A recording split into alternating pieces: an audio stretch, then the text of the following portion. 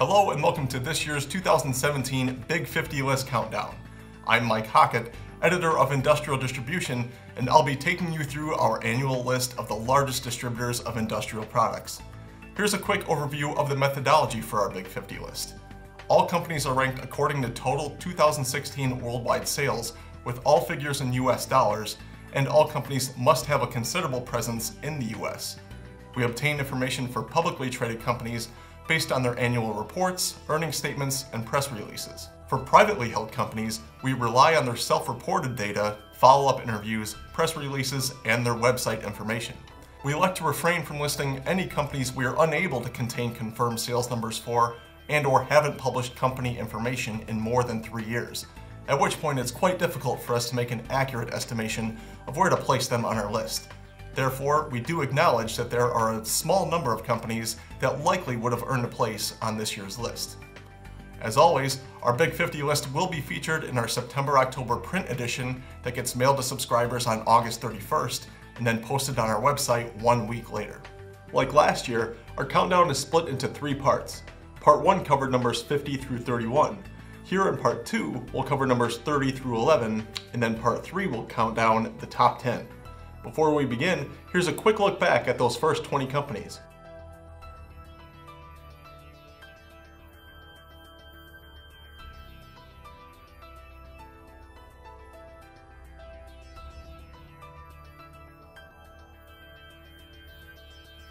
So without further ado, let's resume our countdown.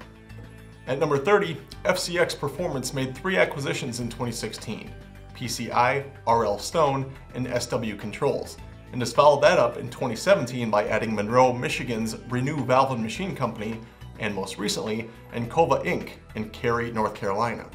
Those moves boosted FCX's footprint to 45 locations and more than 800 employees. Gas and Supply wasn't included in our list last year, but it returns in 2017 at number 29, 5 spots higher than in 2015, when the welding supplies distributor had $359 million in sales, which was also the last time the company reported information. Since that time, its number of locations has decreased by 5 to 49. Blackhawk Industrial repeats its position from last year at number 28. It acquired 6 distributors in 2015, then it had a relatively quiet 2016. So far this year, Blackhawk has named Carl Scott as its new CFO and John Mark as its new COO. The company says that it has done a major realignment of its hub and spoke distribution network, expanded manufacturing capabilities in Chicago, and expanded its fasteners and packaging product categories. EWE Group climbs 2 spots higher on our list from last year to number 27. It was number 35 back in 2011. Specializing in total tool management, the company now has a presence in 12 countries. CEO and co-founder Manoj Sachdeva says, quote, "Customers are focusing more and more in EWE Group's methodology of total cost savings and cutting-edge technologies," end quote. At 26, Turtle & Hughes hasn't disclosed its sales information since 2014, when it had $556 million in revenue. The company recently consolidated 2 branches into a new, larger branch in Huntington Beach to serve the Southern California market, and just purchased a new 73,000 square foot facility east of Houston. At number 25 and halfway through our countdown, Bearings Distributors Inc. saw sales fall 3.6% in 2016 as mining and the oil and gas markets were weak, offset by continued strong results in the automotive, food processing, and package handling industries. The company continues to roll out new products and services, including integrated supply chain services Smart Supply and full service integration, as well as cloud-based cost savings program BDI Productivity Pipeline. United Distribution Group comes in at number 24. UDG is comprised of subsidiaries United Central Industrial Supply, GHX Industrial, National Mine Service of Canada, Gooding Rubber Company, and McCarty Equipment Company. The group downsized since last year's list, with its locations down by 18 and headcount down by approximately 100. 2016 sales improved 4.7% at Bossard, which moves up 3 spots from last year's list to number 23. The Switzerland-based company completed the acquisition of Canton, Massachusetts-based Arnold Industries last November, which helped boost Bossard's US sales 9.3% in local currency in 2016. Bossard did 27% of its total business in the US, a figure surely to climb in 2017. At number 22, EIS saw sales fall by 6% in 2016, but its 2017 figure will be helped by its April acquisition of Empire Wire and Supply, a $55 million distributor specializing in automation solutions and robotics industrial supply. Larry Griffin took over as the company's CEO after Bob Thomas retired in January. Last year was the first time Global Industrial was recognized on our list, and they enhanced their status by moving up 3 spots to number 21 as 2016 sales improved by 2.4%. Global comprises 98% of Systemax's Industrial Products Group, which surpassed $200 million in quarterly sales for the first time ever in Q2 2017. Global acquired Milwaukee-based Plant Equipment Group in January of 2015. 2016 was a year of transition for Aerex, number 20 on our list. Growth in its food and beverage, pharmaceutical, and machine construction sectors offset a decline in the oil and gas related industries, resulting in sales that were relatively flat compared to 2015. The company says a newly appointed management team has positioned Aerex for growth with a focus on reducing total cost of operations for its MRO customers, improving product performance for OEM customers, and providing competitive packages for its engineering, procurement, and construction customers. DXP Enterprises, at number 19, was hit hard by the recent oil and gas downturn, with 2016 sales down nearly 23% to under the $1 billion mark.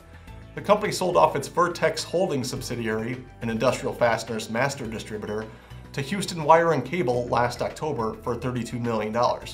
Year-over-year sales declines continued through the first half of 2017, though sales improved sequentially. At number 18, FW Web sales increased 4.2% in 2016 as the company hit the $1 billion mark in revenue and added 5 more locations since last year's Big 50. This past June, FW Web acquired Vernon, New Jersey-based Master Wholesale Supply, marking the company's 5th location in the state. It is also nearing completion of its massive distribution center in Londonderry, New Hampshire that will span nearly 1 million square feet. Thanks to large sales declines of other Big 50 companies, Command Industrial Technologies moves up 3 spots from last year to number 17 despite a 6% decline in sales. 2017 sales have remained modestly down year over year, but up sequentially. In KIT's Q2 earnings report, Command President and CEO Neil Keating said, quote, "As we have highlighted in recent quarters, we have taken steps to significantly strengthen distribution's ability to drive improved performance," end quote. Starting this year, we considered only Ferguson's, formerly Wolseley, industrial division for our list instead of Ferguson as a whole.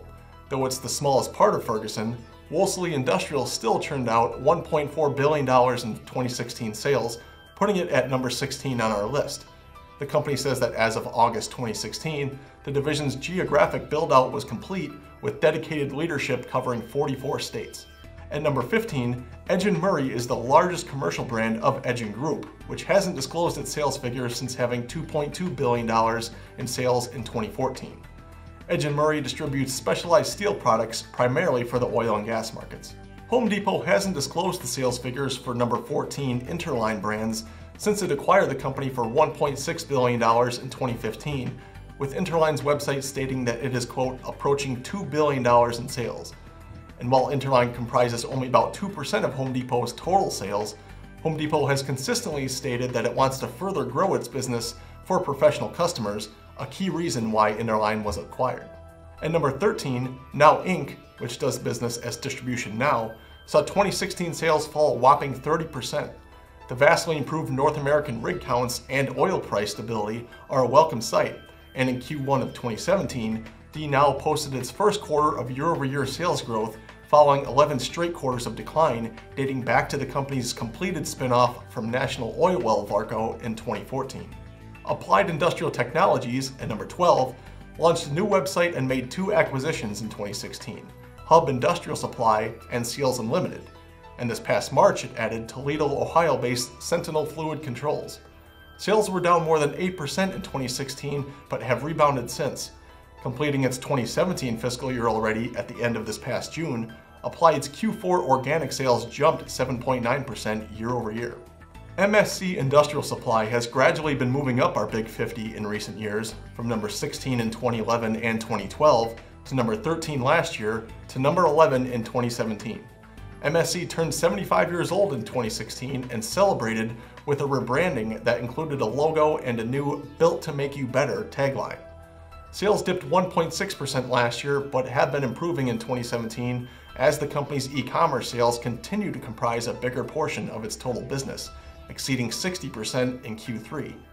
Most recently, MSC acquired Davenport, Iowa-based Deco Tool Supply. That does it for part 2 of our countdown. Here's a quick look back at companies 30 through 11.